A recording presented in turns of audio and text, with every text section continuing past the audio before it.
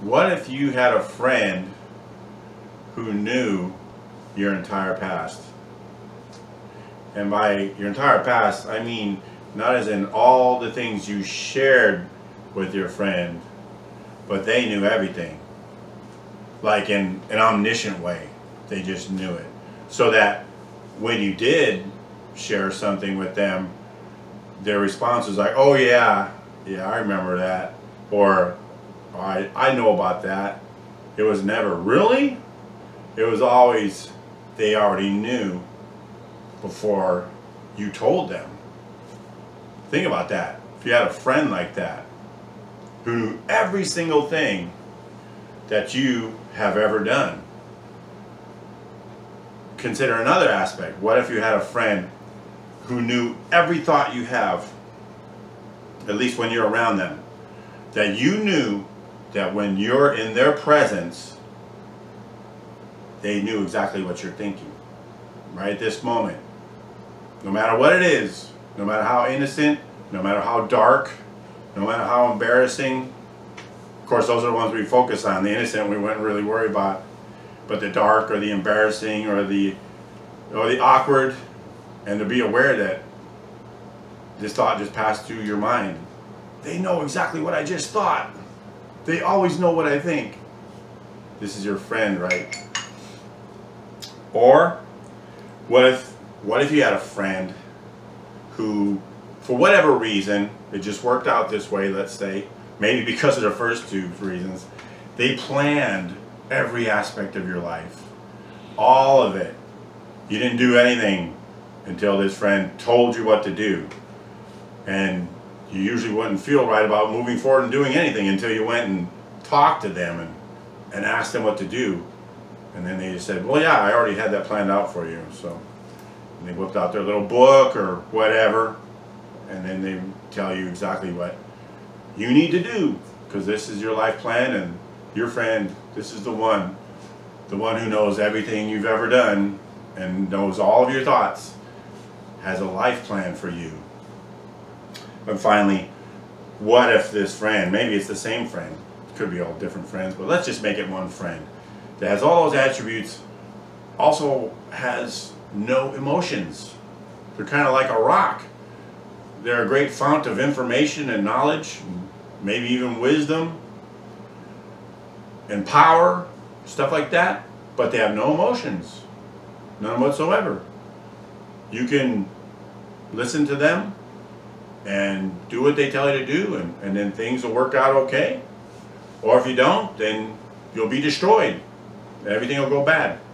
And their emotions won't be affected either way. They just kind of lay it out there for you because they're your friend, your all-knowing friend with the perfect plan. And I put that before you just to think about it from an abstract way, and also to consider that to a great extent that is conventional religion's concept of who your God is. They rarely seem to refer to him as a friend, and I'm sure many people in church buildings have much better relationships with their God than what they are told they're supposed to have. They are told these type of concepts that your God knows everything about you, and yet you're going to have a relationship with him as though he's just sitting there while you're communicating to him the things that are great on your heart, the things that you've experienced today, or things that have come up back from in your life, and he's just looking there and going, yeah, I know about that. Yeah, I already know about that. I know, whatever, you know. I mean, I know they don't say those words, but subconsciously, how could you not have that view of your God? Because I see the way people act, and they do kind of have that view of him. They feel like he's disgusting. He already knows everything. I mean, I'm embarrassed to tell him anything. You know, I know he already knows anyway. Seriously, when you have a relationship with someone and you share things with them, your hurts, your joys, your pains, your whatever, your successes, your failures, you're sharing it with them. You're getting to know them, they're getting to know you. This is what relationships are. Relationships aren't just, yeah, I know everything about you. That's not a relationship. It's not. And I know it's unique with God, but it's unique with God in a perfect sense. So again, to move on to the next one, if he knew your every thought, and he's just sitting there saying, yeah, you didn't have to say that. I already knew about that. Because I understand God can know all these things, but I don't believe he chooses to know them all the time, specifically because he wants to have a relationship with you. He wants to hear from the new you, the you that trusts him enough to pour out your heart to him and be vulnerable to him and to be completely dependent on him, or at least be in the process of having the goal in your heart of being dependent on him. Maybe you're not. We're all maturing and growing at different rates. That's okay, but if you know that the best thing for you is to be totally dependent on him, then you get it. Just because you're not right now doesn't mean you're failing, because who can do that? Who can snap their fingers and be 100% dependent on God?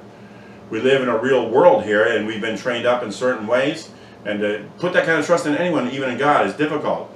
But that is the goal, and that's why it's a relationship. That's why you're growing.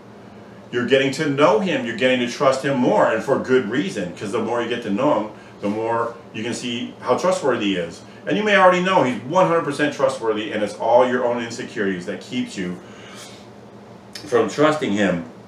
So, that said, you don't have to wait for him to give you this detailed plan for your life, because who could know such a thing anyway? And if you're in a relationship, does anyone in your life really want to, I mean, there might be some control freaks in your life that want to control every aspect of your life, but do you really think God is a control freak? I don't. Again, religion apparently does. I believe, my wife and I believe, religion is a spirit, and it does infect people, and people act on that spirit. But people ourselves, we don't want that in our life. We don't want a control freak in our life. Why should we want a God who does that? God wants to go with you wherever you go. He doesn't want you to make bad decisions, but he'll allow you to scrape your knees or whatever, because it's not the perfection of your decision that matters. It's the person you're doing it with. You're doing it with your Creator.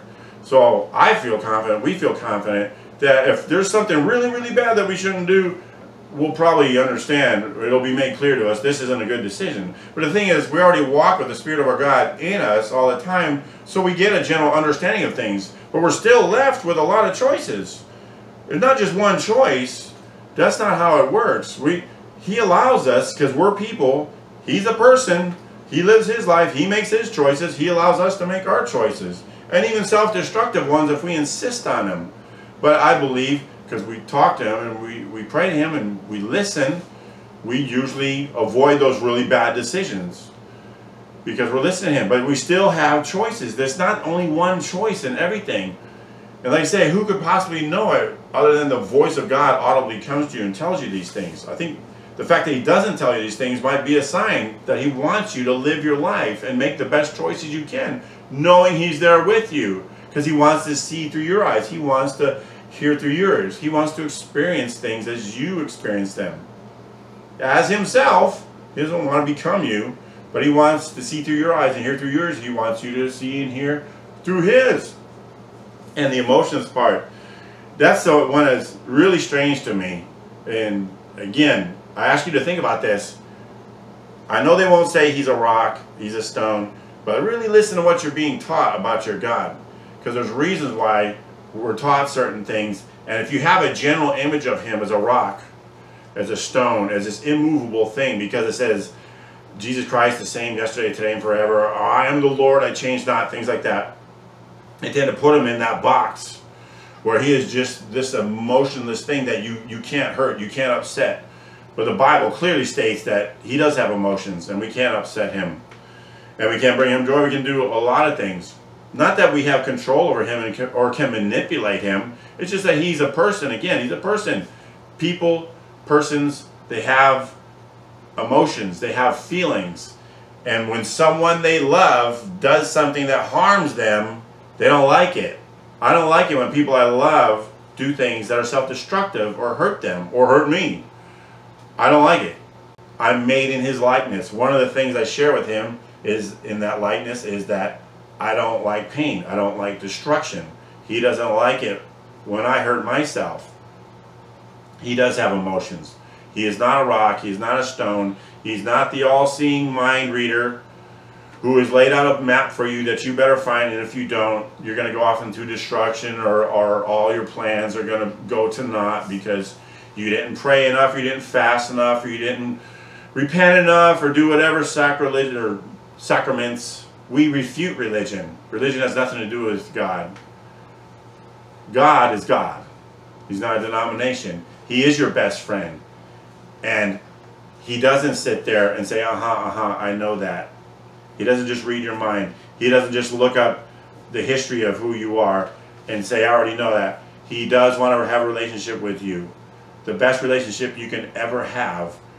That God with a heart full of love, that does have emotions, that does have a general plan for you, and that is for you to get to know him. That is the number one thing. Why you were put here, why you were created. He created you so you can know him. Think about that. Just real quick before I end it, just think about that. Why would he even make you? Why would he even create you? If you believe that, I believe that with all my heart. We do. My wife and I both believe that. We have come to understand that very clearly. He has communicated to us very clearly. We didn't just happen to come along and now, oh, whoops, there's a God, let's get to know him. No, there's a reason why we're here. He created us so he could know us, and so we could know him. That is why we exist. And all this other stuff about the God of stone with no emotions and knows everything, sees all, whatever, has a plan marked out, and he just drops the pencil and leaves it to you, and he'll meet you later on in heaven or something. That's not it. He's living, he's alive, he's right here, right now, with you, if you want him. I want him, we want him, and that's why we have him. In Jesus' name, amen.